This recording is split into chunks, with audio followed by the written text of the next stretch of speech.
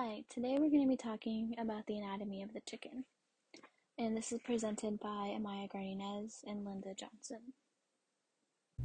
Hello, and welcome to the external anatomy of the chicken.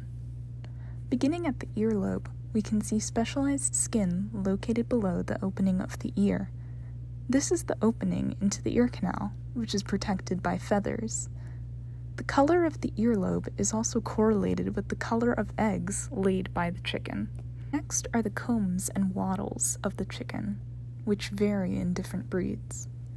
The size and shape of these structures are dependent on sex hormones and are thought to have a purely ornamental purpose.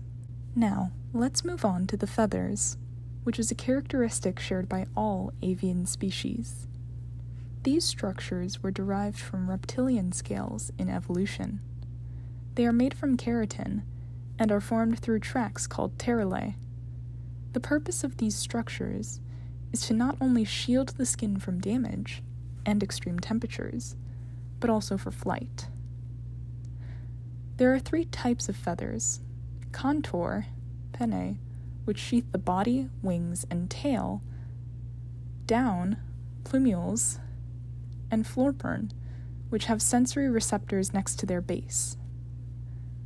The feathers of chicken also begin to molt when hens do not produce eggs, which is a trait that has been controlled through selective breeding of chicken. The brachial vein is located underneath the wing, situated in between the biceps brachii and the triceps brachii. Its primary purpose is for blood collection. In the oral cavity of chicken, there are no teeth present.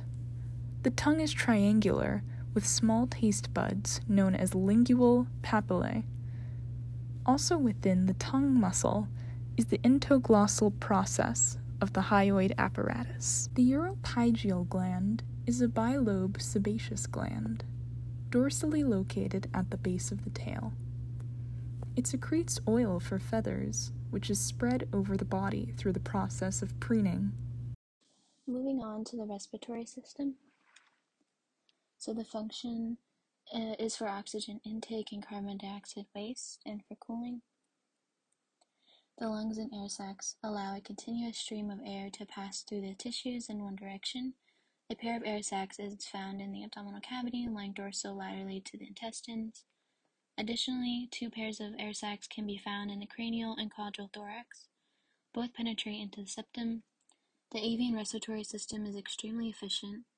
There are no diaphragm, and the intercostal muscles are the major muscles for respiration, while expiration is the result of contracting abdominal muscles. There are no sweat glands in birds, so the respiratory system is also used for cooling. Here we have the trachea, and here we have the glottis, which is the opening of the trachea, and then we have the syrinx, and this is where sound is produced in birds. Okay, moving on to the muscular system.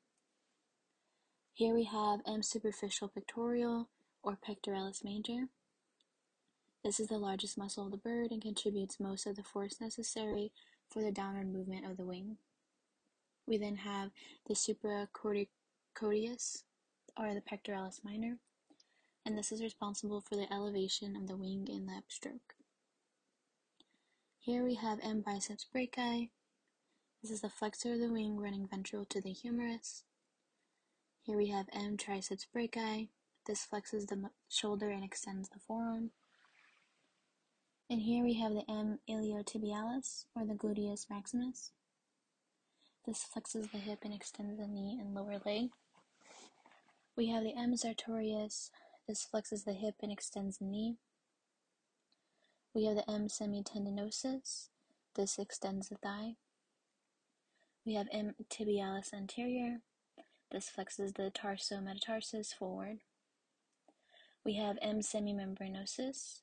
This extends the thigh and flexes the knee. We have M. adductor longus. This adducts and extends the thigh. We have M. ambiens. We have M. quadriceps femoris. Extends the thigh. We have M. gastrocnemius, and this flexes the knee and extends the foot. Moving on, we have the digestive system. And here we have the beak that crushes, tears, or holds food. We have the tongue, and it's a narrow and often triangular with few taste buds, but numerous touch receptors. And here's the esophagus. It's a muscular tube remaining perpendicular and mostly dorsal to the trachea. Here's the crop, and it's a temporary storage of food. And here we have the proventriculus. It's a glandular stomach that secretes HCl, peptic enzymes, and mucus for digestion.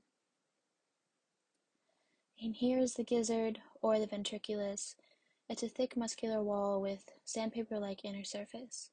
It has strong contractions to grind food. It contains small stones and grit to help smash food. And here we have the duodenal loop, or the duodenum. So the small intestine is composed of the duodenum, ileum, and jejunum. The mesentery fixes the small intestinal to the dorsal abdominal wall and supports the superior and inferior mesenteric arteries and veins within the tissue. And this is where absorptions of nutrients happen. And here we have the pancreas. It's located in the duodenal loop. Bile ducts enter the duodenum near the pancreas. Here we have the large intestine. This is where the last water reabsorption occurs. Here we have the cloaca. Fecal material from the intestines is collected and ejected from the body through the vent. And here we have the ceca. This contains bacteria important in digestion of plant cellulose.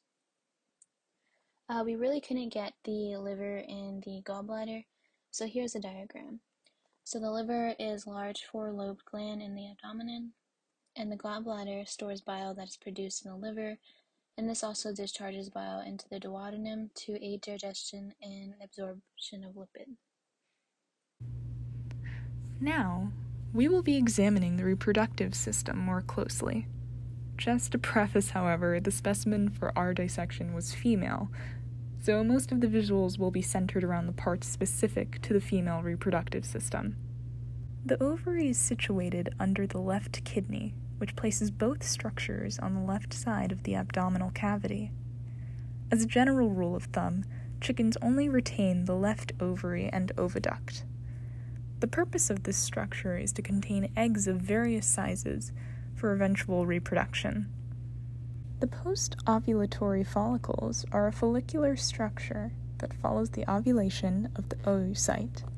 The infundibulum is a portion of the oviduct that catches the oocyte after ovulation and directs it to the magnum. This structure is also one of two sites within the reproductive tract utilized for sperm storage.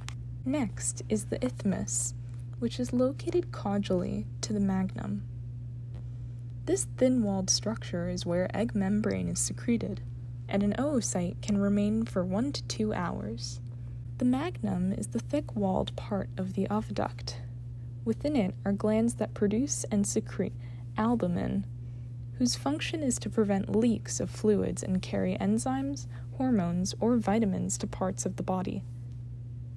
As the oocyte travels, it can stay in this location for 2 hours. The shell gland, also known as the uterus, is the site of shell formation and pigmentation within a chicken. This is a process that may take up to 20 hours.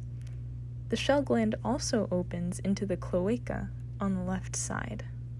The vagina of a chicken lies between the shell gland and the cloaca, or oviduct. Sperm are stored in tubule glands between the vagina and the shell gland. Now, we'll quickly move on to the topic of the male reproductive organs. The testes, which are located anterior to the kidney, are about equal size. Like other species, the function of this structure is to store sperm and allow for its transport through the vas deferens. Moving on to the urogenital system, we will begin examining the kidneys. This is a 3-lobed structure in chickens that is located within the dorsal cavity of the abdomen, beneath the synsacrum. This structure is known for being the site of urine production through a process known as glomerular filtration. Next are the ureters, located between the cranial and medial lobe running to the aorta and ending at the cloaca. In females, the structure opens into the cloaca dorsal to the oviduct. Conversely, in males, the ureters open medial to the ductus deferens on the papilla. Lastly, we have the circulatory system. So avian species have a four-chambered heart that is enclosed in a pericardial sac. And that's a wrap for this chicken dissection movie. Thanks for watching.